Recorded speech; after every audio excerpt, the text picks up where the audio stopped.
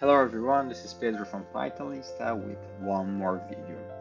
In this video, I'm just going to demonstrate how to run a notebook in parallel. So let's say you have a use case that you have a notebook template that you somehow are running that sequentially, but you wanted to run that in a threads, not necessarily in parallel, but in a Python thread pool.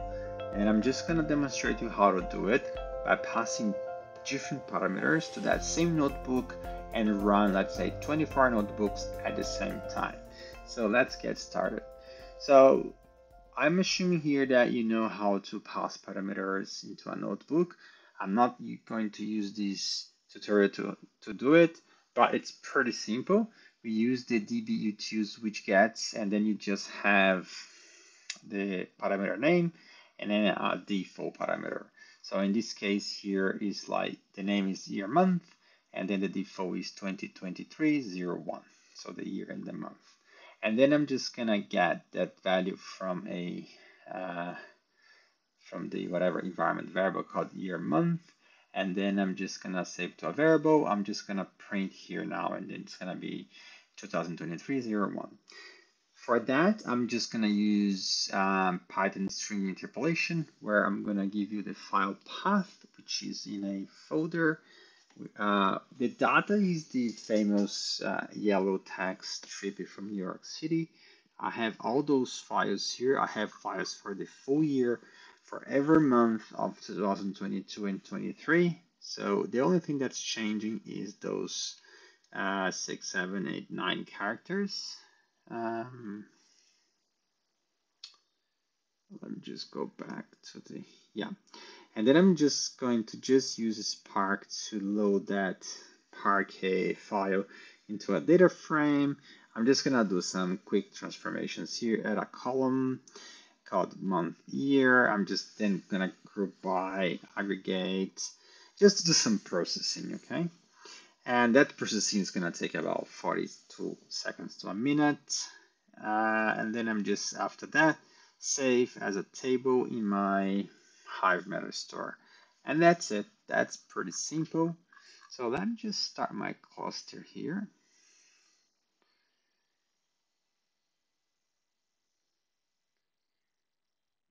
Come on. Yeah. Starting here.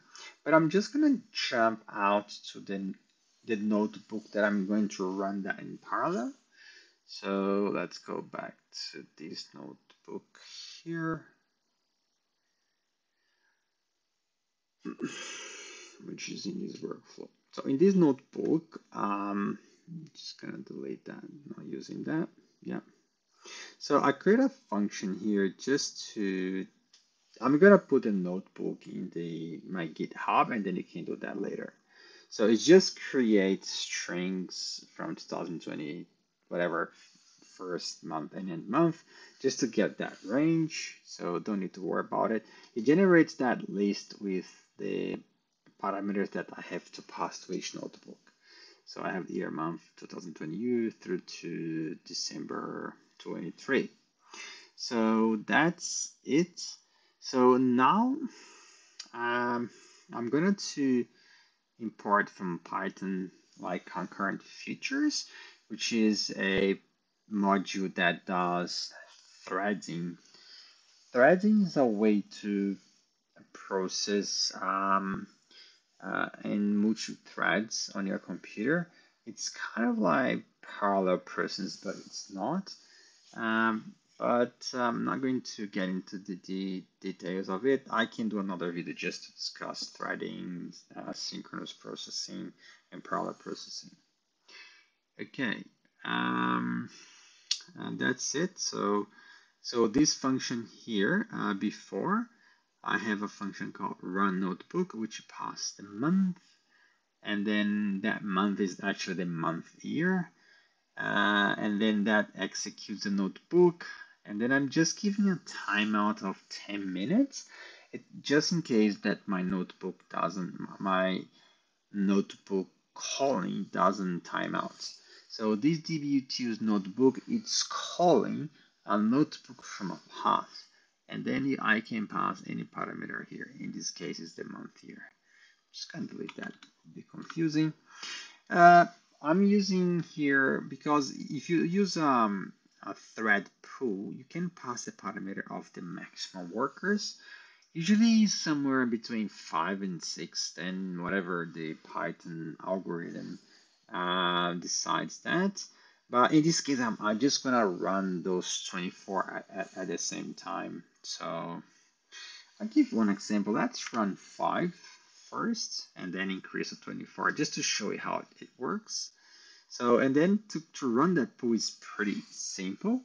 You create a context manager here called concurrent.futures, and then you call that method thread pool executor, so how many clusters, and then you call a different name called executor, and then the executor maps that function, and then pass the parameter, which is the, sorry, you pass a list with the parameters, which is months to run.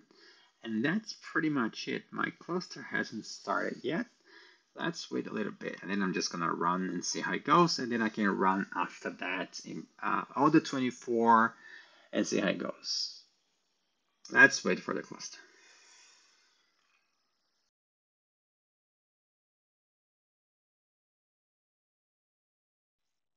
Yeah, the cluster is now on. So let's run this notebook. First the function, and then this one. Let's run 5 at a time. So that's gonna launch 5 notebooks. I think it's randomly passing parameters. Let's see, it's doing first 2022 April, February. It's just like randomly sends jobs or threads to execute at the same time. I'm gonna keep quiet now and just gonna fast forward that you don't have to wait that.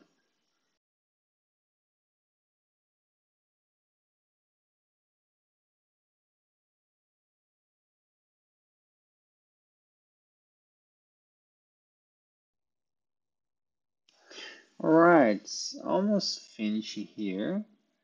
Can you see that some has gone faster than others? So that's because if I look at my compute, this cluster, I put like auto scaling. So at the moment it's running on 3 workers. So I put like outscaler from 1 to 3 workers. So I think it started at 1, and then as you loaded more that cluster, it scale up to 3. That's why it's running faster. Those here, like the beginning was running like at 1 minute, now it's running like 40 seconds. Right, so I think it's completing now. I think that's the last notebook. And run 24. Imagine that if that took an average a minute, that would take like 24 minutes. And then that's taking from 6:33 p.m. Now it's 38. It took like 5 minutes, the whole thing. I still want running. And always like as scale compute, you can scale up that to 5 workers you can do at the same time, and then you can set up for that cluster for this job like as a minimum. Yeah, it's finished now, like 5 workers, and then it's gonna run like maybe even faster. It's a trade-off between speed and how much you're paying for a computer and how long it's gonna take to run your job. All right, then it's better utilizing the cluster. If I see the metrics for the, let's say for this job, for example, sorry, I do the compute. Um, if I do here, it shows like how much capacity of that cluster it's been utilizing. It's not,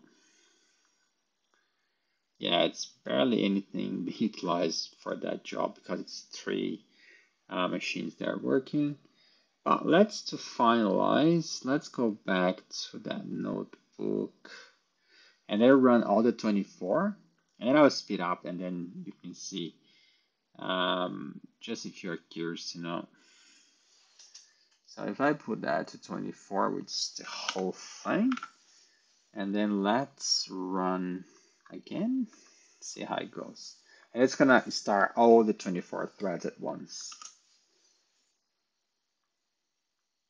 There we go, started.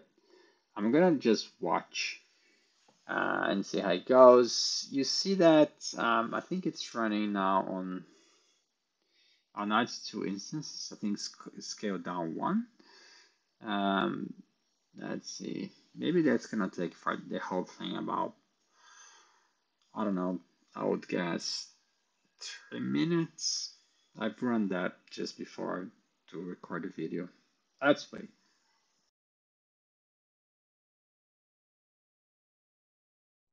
Alright, start to finish some here, but maybe it's not halfway through. So this one took 1.4, 1 minute 47 seconds. This one is 2 minutes too running.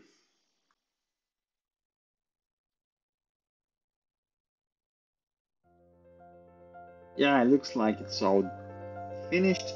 Alright, if you have any questions, put on the comments below. The link to the notebook and the link to the notebook will be on the description. Thanks for watching. If you haven't subscribed to the channel, please subscribe, like the video, click the bell, and thanks for watching again. Bye bye.